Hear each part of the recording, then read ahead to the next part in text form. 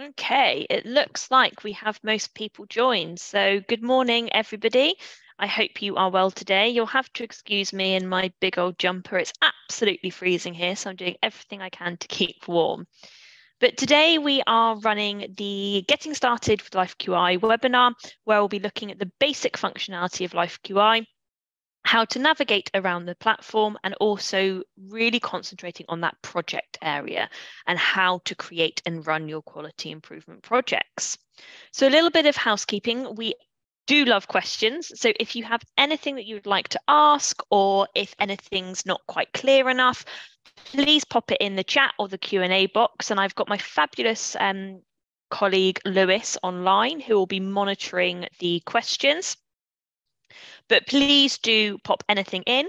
So the video and the audio for participants is muted and turned off, and that is because we are in a webinar, but you can absolutely use the chat or the Q&A function if you would like to ask any questions or let us know anything. Okay, so let's get started. So LifeQI. What is LifeQI for those of you that are brand new to the system? So LifeQI is an online quality improvement software where we bring the people, the tool, and the data together to help you run and track your quality improvement work. As I mentioned, we are going to be doing the basic navigation and also looking at how to create and run your projects in LifeQI. So first things first. When you have signed up to LifeQI, whether that's via an invitation from a colleague or whether that's by yourself through the self-sign-up link online, this will go through a verification process sent to your organizational admins. They then need to verify that you do work at that organization and that you can have access to LifeQI. Once you've received that verification from your organizational admins, you will then be able to log in and you'll be greeted with the start page, which we can see in front of us here. Now, our start page is unique to us. This is where we're able to access and view everything that we are actively participating in on LifeQI. So let's have a quick look at our start page. At the top here, we can see our name and our job title. If we want to update any of our personal details on LifeQI, we can click on this Go to Your Profile button here, where you'll be able to add in an about you, so a bit of a bio, a profile picture, and also your contact details if you would like to display them on LifeQI. Scrolling down, this is where we're going to be able to start to see any invitations that we have. So any requests or any invites that we may have on the system. Links to the projects that we are either leading on or we are a member within. We have the ability to pin specific people within our network to our start page. So it might be that you work with a couple of people quite regularly and you want to add them and have quick, easy access to their profile on your start page. You'll be able to access your organizational profile page, any collaboratives or programs of work you're involved in, discussions, any reports you've run, and any dashboards that you have, okay? So if you click on any one of these on your start page, that's going to take you directly through to that particular area of the system. At the top here, we also have a couple of things to highlight. So the first is our notification bell, and this is another place where we can see any notifications. So this might be any invites to projects, any notifications say that people have accepted an invite that we sent to join a project, etc. We also have this little icon here where we can also access our profile. We can change our preferences and we can also change our password here. Now, in terms of navigation around LifeQI, on the left-hand side of the page, we have our main navigation bar. And this is how you can access each individual area of the system. So our projects area, programs/collaboratives, discussions. So if we're participating in discussions or want to create discussions, reports, any reports we've run will be saved within this area, analytic dashboards, groups, people, you can search for people, and you can access your organization through this tab here as well. But as I mentioned, the heart and soul and the area that we're really going to concentrate on is the project space. So let's jump in there and take a look. So when we click on our project tab here, it's going to take us through to the project area of LifeQI. When we first enter the project area, you will see that we have some filters on the right-hand side of the page here. Now, when you click into the project area, it's always going to automatically filter to my active projects. So these are the projects that either I am a member of, so I've been invited to take part in, or that I am the lead on, so have created myself. We can then scroll down the page and access any one of the projects that we're working in to add in details. What we can also do is we can actually also search projects that are happening within my organization. So say, for example, I was coming in and I wanted to run a quality improvement project on sepsis as an example, but I wanted to see if anybody else in my organization was doing that. What I can do is I can tick my org's projects and I can untick my projects. This is now going to give me a list of all of the projects happening within my organization. I can also type keywords in up the top here, and that's going to narrow down the list for anything that has that keyword in it. Okay. We do have the ability to really kind of narrow down what we're searching for as well through this more filters option. We can search by progress score, whether it's an active project, completed or cancelled, any specific users, or service user involvement type. So it's just worth noting that if you do want to drill down on that search, you can absolutely do so through your more filters option here. So we're now going to have a look at how to start a project. So first things first, up in the top right corner, we're going to click this Start a New Project button. This is then going to open up a setup wizard, as I call it, which is going to guide us through the process of creating our quality improvement project. Now, please bear in mind that some of your organizations do actually have a governance workflow built into the system. So it might be that some of your project creation process looks slightly different depending on what your organizational setup is, but the steps are still the same. So the first page that you're going to come to is this page here. What is the purpose of our new project? And this is where we have to outline the title and the problem. So you will notice the title box is outlined in red. This means that it is a mandatory field, so we have to create a title in order to progress and save our project. So let's do one on reducing pressure sores. We can then add in our problem statement if we want to. On the next page, this is where we outline what we're trying to accomplish. So our aim and our rationale. So we want to reduce pressure sores by 50% by November 2023. I find it really scary that it's nearly 2023. I don't know about anyone else, but it's a bit weird writing that new date. It's also worth kind of pointing out here that we do have tooltips located throughout the platform. So if when you're going through, you're like, oh, I'm not quite sure what to write here, I'm not sure how to kind of create my aim statement or what to put in my rationale, if we click this little I button here, this is going to give us some really, really, really good pointers. So you'll notice that we've got some helpful tips to think about when constructing an aim statement, as well as an example of what a good aim statement might look like and what a bad aim statement might look like. Okay, so do take advantage of those little tool tips throughout if you're not quite sure what needs to go in there. We can also add in our rationale here. Now, bear in mind that the only the title box is mandatory, okay? So if you're not quite sure what to write in your problem or your rationale at the time being, that's absolutely fine. We can add that in at a later date if needed. We do recommend putting as much detail in as possible, but if you don't know what to put there, don't worry, we can add it later. So jumping onto the next screen, this is now where we kind of decide who's on our project team. So who is running this project with me? In order to add members, I click on this Invite New Members button at the top. I can then search for users that I know are on LifeQI. So for example, let me search for my colleague Lewis. I can then, once I found them, click on their name. We can then assign them a role. So is he just a member?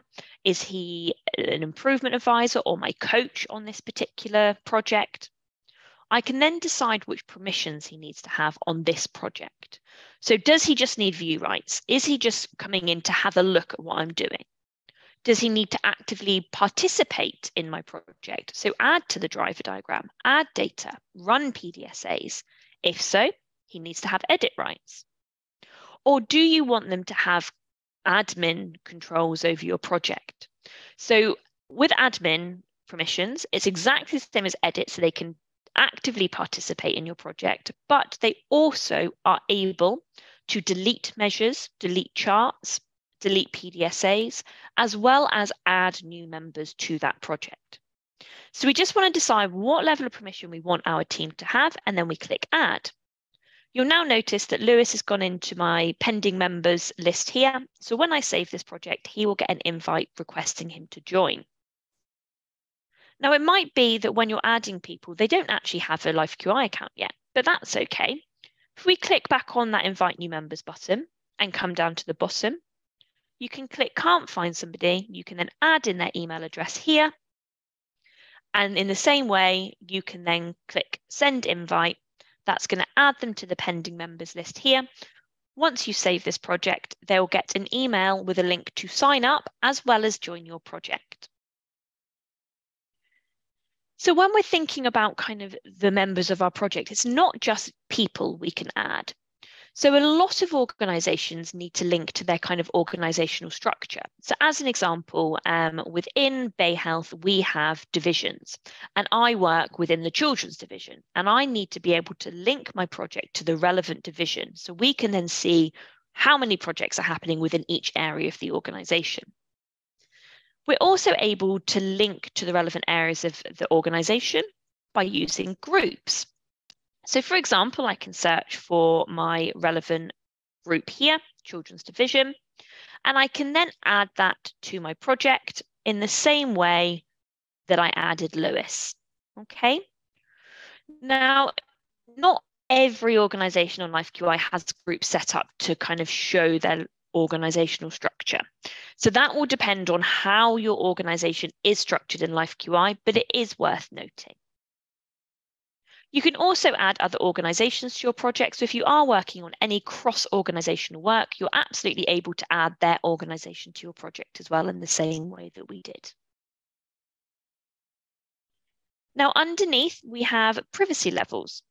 So this is the privacy of your project. So it will always default to only members can view. And that means only members on my project can view the details. So for example, Lewis, myself, and my organization are able to see the details of my project. We do have the ability to open this up so everybody in the LifeQI community can see it. It might be that you don't want to do that yet, but then you run your project and you see some incredible results and you go, yeah, I want to share this with the wider quality improvement community. You can absolutely change those privacy levels at a later date as well, okay? But for now, I'm going to leave that at only members can view. On to the next page is where we categorize our project. So this is where we can link priorities. And again, this is dictated on whether your organization has set up priorities on their profile. So as an example, if I click link priority, I can say this is going to improve patient experience and improve health outcomes. So I'm linking to two of my organizational priorities there. If you click on that and there aren't priorities, it just means that your organization hasn't set any up. We also have a way to add tags. Now, I kind of think of tags as hashtags. So it's just a way to categorize and organize your work. So earlier, when we were looking at that search feature on the projects area, we can also search by tags. So I might want to tag my project with the relevant theme of work. So if I add a tag, I can go, right, it's around pressure sores. So I want to link a tag of pressure source. Also, you might want to link it to CQC domains as an example. So I can link to CQC domains. And some organizations will have organizational specific tags set up that you'll need to link to your project as well. Again, this isn't a mandatory step. You don't need to do it, but the option is there.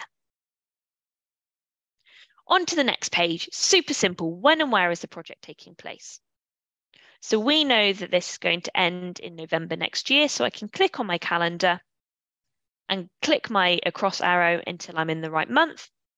And I've then changed my end date. And it might be that it's happening in a specific ward as an example. So you can then add in that location there. Once we've filled all of those out, we're going to click Create Project. That's then going to save our project and take us through to the general page where we can start filling in our details.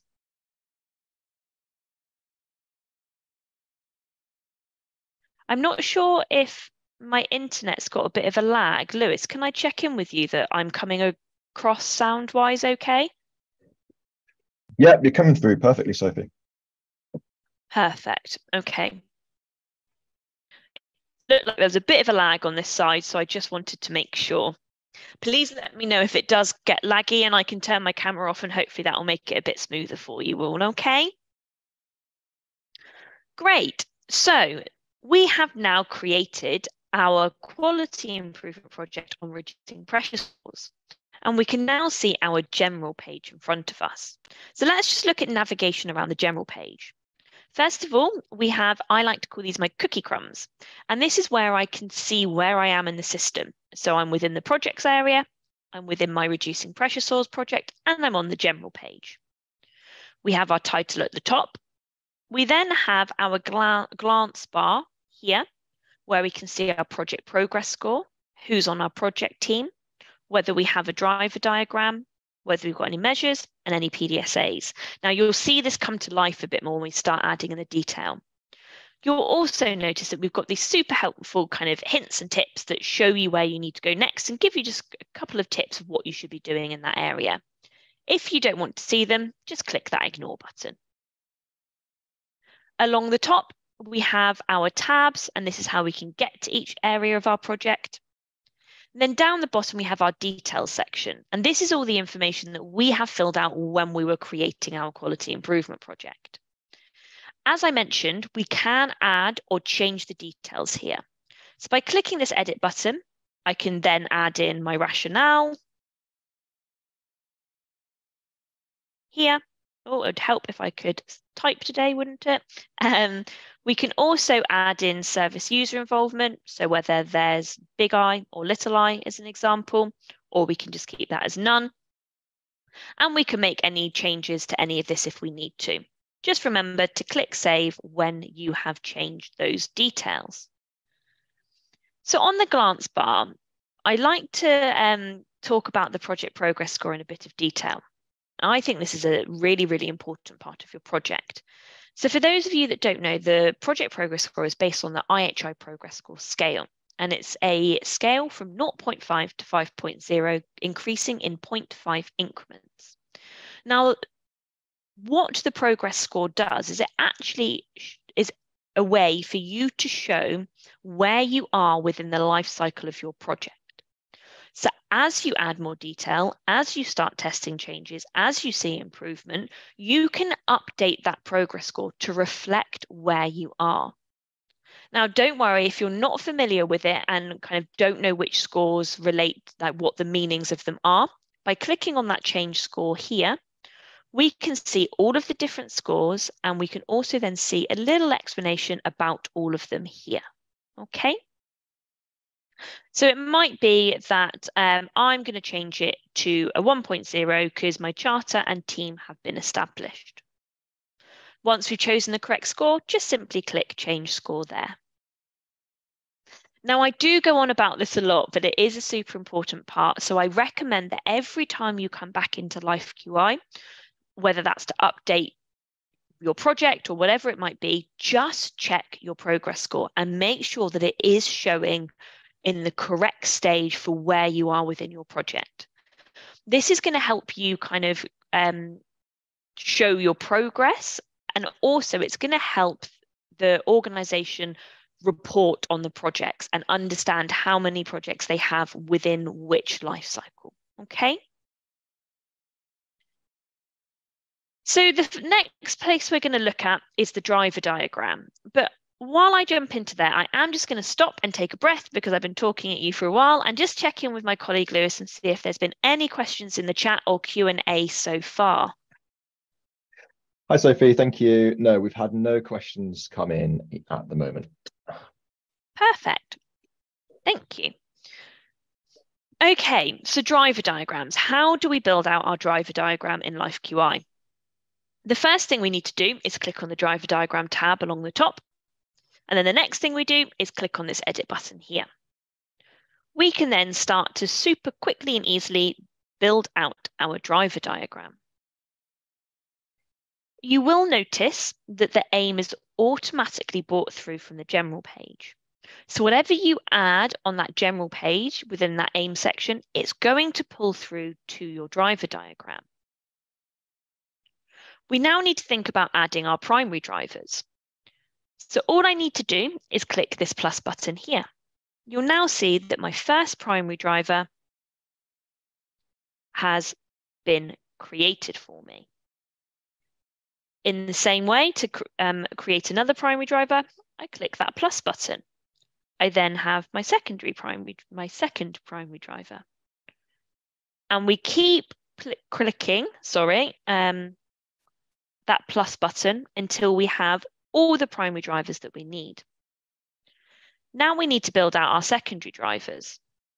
So in the same way we did to add our primary, we click that plus button on the relevant primary box.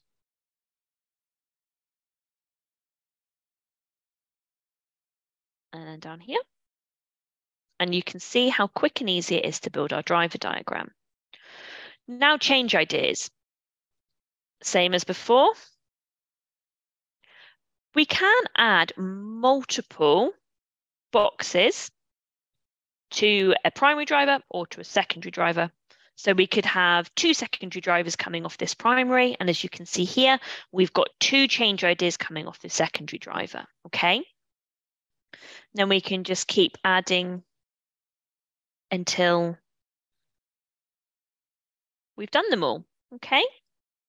So it's that easy to build out your driver diagram. Once we're done, I'm going to click save. That's then going to save our driver diagram and we can see it there, okay? Now, I always say this, but I am a really visual learner. I find when I come into my projects and I look at it like this, I find it quite difficult to kind of understand and visualize what's actually happening within my driver diagram. So I tend to color code them. You can absolutely color code yours if you want to, you don't need to, but if you're like me and you like to kind of have it a bit more visual, what we can do is coming back into that edit button here. We can scroll down and we can click this manage colors button, okay? We can then choose different colors that we want to label our driver diagram. There is no right and wrong. You might just want to do it to make it more visual. You might want to do it by a RAG rating. You might want to do it based on different themes or by kind of just separating the primary drivers, secondary drivers, and change ideas. However you want to label it is completely up to you. For this purpose, I'm just going to label them as per kind of their primary driver, secondary driver, or whether they're a change idea. So I choose my colors, I add in a label, then I click done. Now, once I have chosen the colors that I need, this is when I can start going through and color coding my driver diagram by clicking that choose color button. You'll then see that the colors that I've picked out are there waiting for me, okay? Do note that if you do this and you don't see any colors, it might be because you haven't chosen those colors first, all right? So just make sure that you do that manage colors step first, and then you'll have the colors to choose from. And we can now see that I have a nice color-coded driver diagram with my key at the bottom, so it's super easy to see what's happening, okay? A couple of other things on the driver diagram. We can expand it if you want a bigger view. We can also look at the history. So if we want to be able to see previous kind of iterations of our driver diagram, we can absolutely do that and see how it's changed over time. We also have the ability to download our driver diagram off LiveQI. So by clicking this Actions button here, we can export driver diagram and take that off as a JPEG, so as an image off LiveQI. We can then use that within a presentation, or we can use it as a poster within a staff room, as an example. Okay, great. I can't see that any questions have come in, so I'm going to carry on and go over to the measures and charts section. So the measures and charts section is where we are going to decide what it is we're measuring as part of this quality improvement project, and also add in our data so we can visualize that on our charts. Before we can start adding data, we actually need to kind of outline what it is we're measuring. And the way we do that is by clicking that new measure button in the right side of the screen here. So by clicking on that, we're then going to be given a nice little kind of step-by-step instruction of the details we need to add in order to create our measure. So the first thing is describing the measure. What's our title? So I'm going to do this as number of patients with pressure sores. Okay. Measure type. Is this my outcome, my process, or my balance measure? So this is my outcome measure. Now, if you're not sure on which kind of measure type it should be, just highlighting those tooltips again, click on that and it will give you a really nice explanation of what those three measure types are. And then add in our operational definition. So really this is just in quantifiable terms, what is it you are measuring? Okay.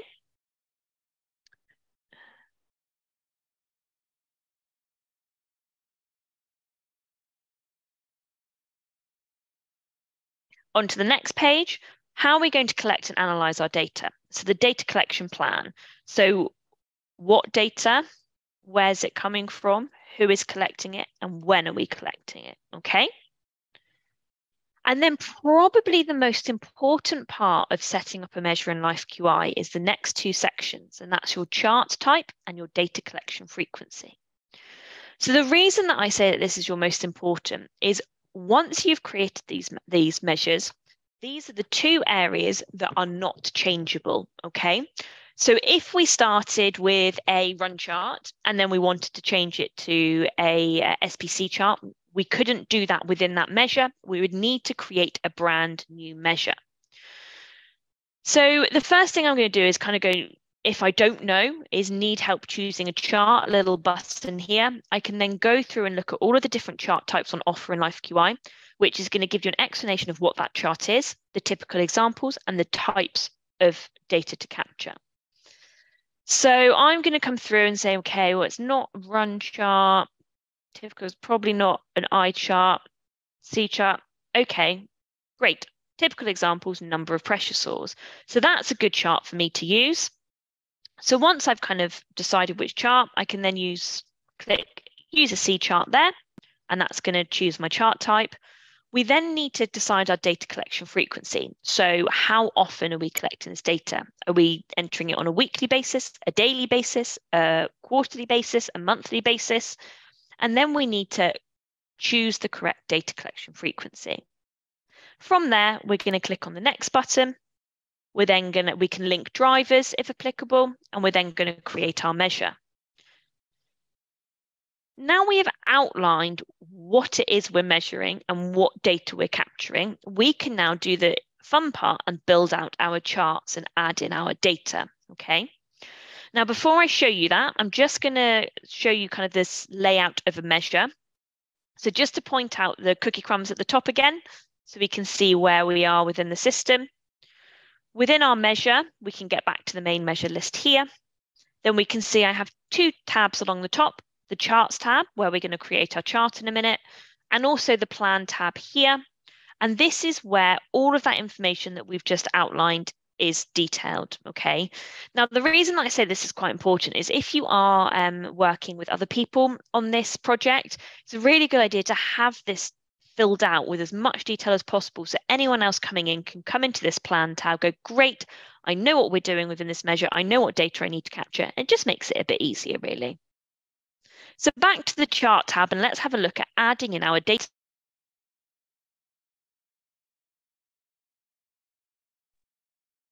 So to add our data, we click Add a Chart here. We can then give our chart a name. Okay, so I'm going to name this War Day. Every time you create a chart, it will automatically be given the name of the measure. Okay, so anything else that you add within the chart name is going to show in brackets at the end of that title. So I'll show you what I mean in a minute. All right.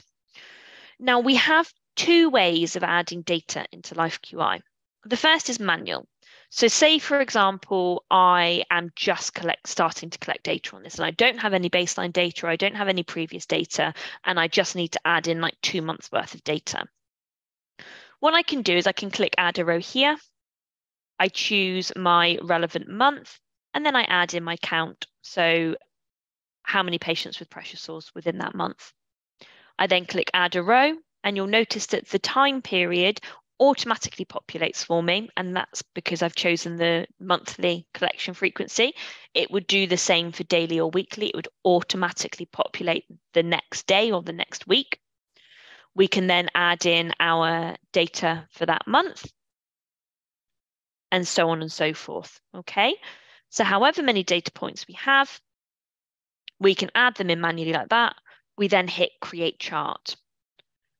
We can now see that I have my chart here, and you'll notice what I said. So it's got within the chart title, it's automatically pulled through the number of the title of the measure, and then the title I gave it at the end in brackets.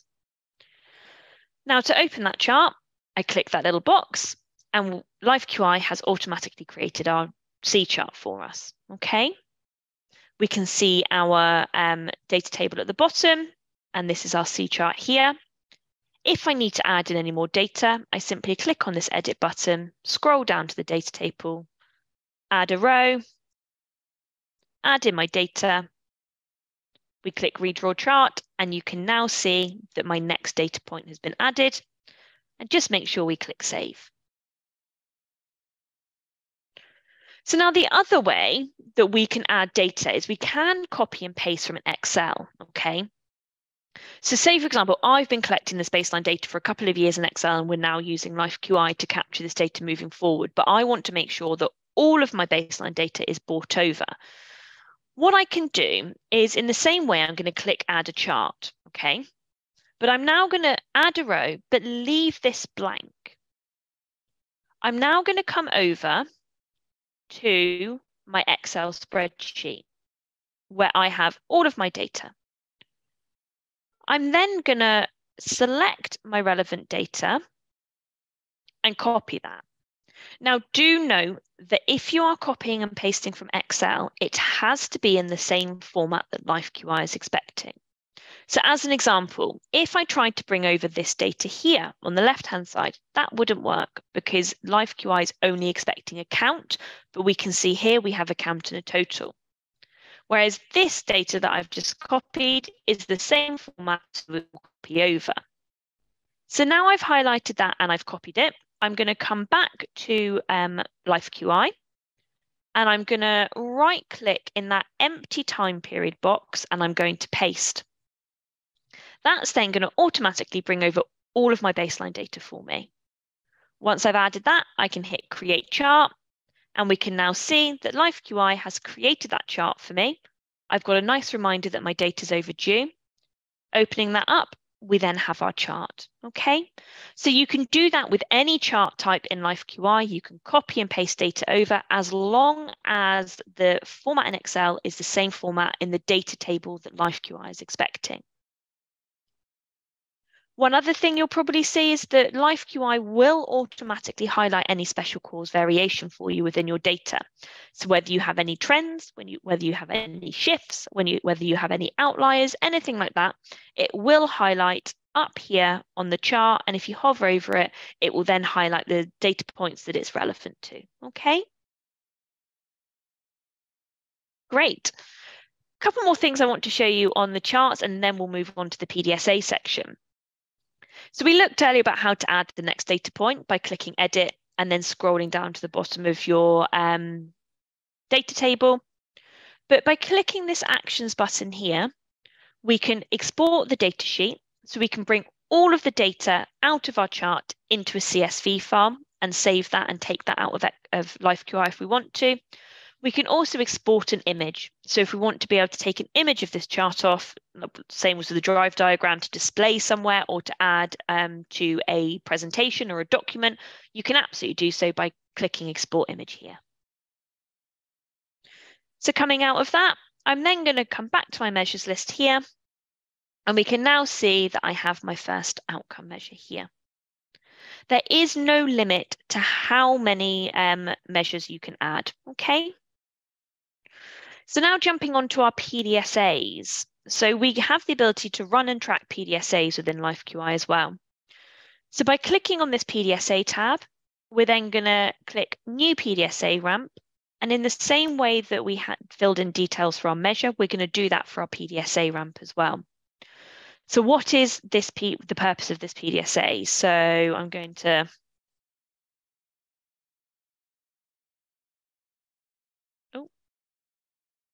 okay. What's the aim of this?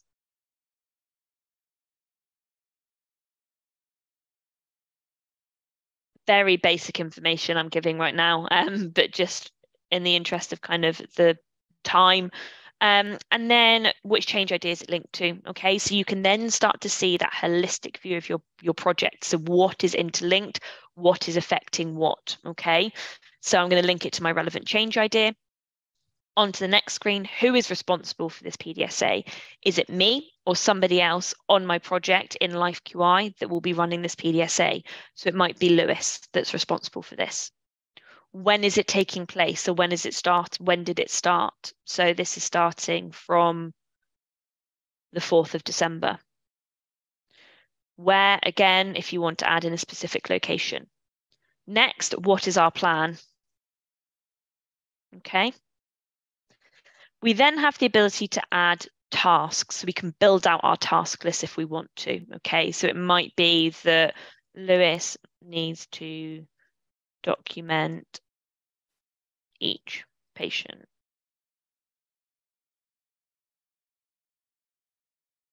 Okay, and then you can click save.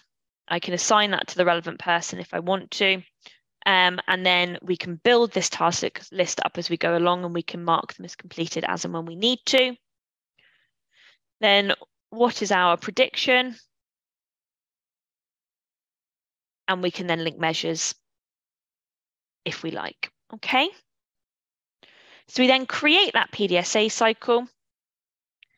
What that's going to do, that's then going to take us into our PDSA here. We can see that we're on cycle 1 out of 1. We've got our PDSA tab and our task tab along the top. So you can see here I've got my tasks where I can add more tasks and tick them off as and when they are completed. We can also then, on this PDSA tab, we can see our plan. So this is everything we've just outlined when we created it. So if we want to change anything, we can click edit. We can add more detail. We can change the detail. Scrolling down, we can delete the measure if we link the wrong one. It won't delete the actual measure, but we can delete the linking of the measure, or we can link a new measure. And then probably the most important part is the do, study, act area down here, okay? So this is where we're going to detail what happened, how did it compare to my prediction, and what are we going to do next? So I can go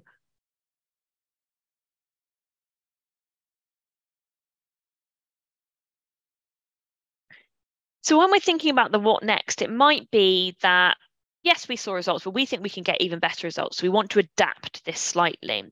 So within LifeQI, we can ramp PDSAs. So let me show you what I mean. So once we've kind of added all of our details, click save. Now, within this PDSA, went really well, but we think we can get even better results. So it might be that I want to run a new cycle and actually try getting patients out of bed 4 times a day. So what I can do is down here, I can click this new cycle button. I can then go through the process we just went through, but change it slightly. So, okay, this time I'm going to get patients out of bed 4 times a day.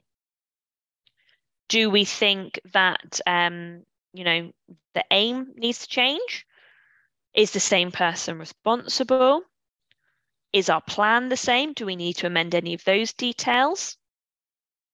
What's our prediction? Does that need to change or is that the same? And then we create that cycle. Now, what you'll see is we're currently on cycle 2 out of 2. So we have now ramped our PDSA. We can get between the different cycles through this actions button by clicking on previous cycles. Then we can click which cycle we want to have a look at. And there is no limit to the amount of cycles that you run within a PDSA ramp. So just jumping back to the PDSA list here, we'll now be able to see that we have our first PDSA ramp, which change idea it's linked to, and you'll see here with this nice visual how many cycles are within that PDSA. So we can see we've got 1 completed cycle and 1 started cycle, and you can tell that because the do study act elements of that image are grayed out, so we can tell it's not completed. Okay. We can also run as many ramps as we want. So if you want to come in and add multiple ramps, please do so through this new PDSA ramp option here. Okay, so now let's jump back to our general page and have a look at what our project looks like now. So you can see that we've started, it's come to life a little bit. We've got a bit more detail in there. Now we've added our driver diagram, our measures and charts, and our PDSAs. Now, I know that today I've kind of gone through everything in about 45 minutes, and it's a lot of information to take in, but hopefully it's been helpful. But we do have resources for you if you need any support when you are using LifeQI. So located throughout the platform, we have this blue Get Help With link. If we click that on any page in LifeQI, it's going to take us through to the relevant area of our help center. And that's going to give you loads and loads of help articles on each specific functionality feature within LifeQI with step-by-step instructions and also tutorial videos to show you how to do stuff, okay? So as an example, I can't remember how to start my project. I can click on starting a new project here. It's going to give me a tutorial video at the top and then step-by-step instructions down the bottom. If I just come back to the main help center here, we have help articles for every area of LifeQI. So do use this if you need to refer to any kind of instructions or you need a little bit more support. Now, the other thing we have is this live chat button down here. So the blue speech bubble icon. You can click on that. You can search the help articles. You can create a ticket, but you can also start a live chat. And that will come through to our dedicated help team who are fabulous. They are on hand to support you, whether that might be any technical issues or you just need a little bit of guidance, reminder of how to do something. Please absolutely utilize that live chat functionality and we'll be more than happy to help.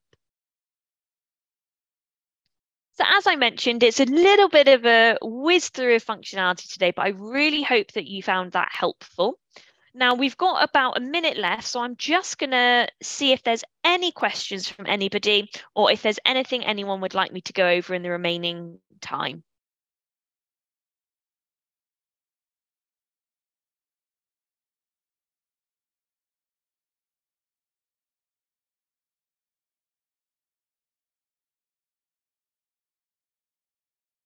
Okay, Lewis, have any questions come through at all?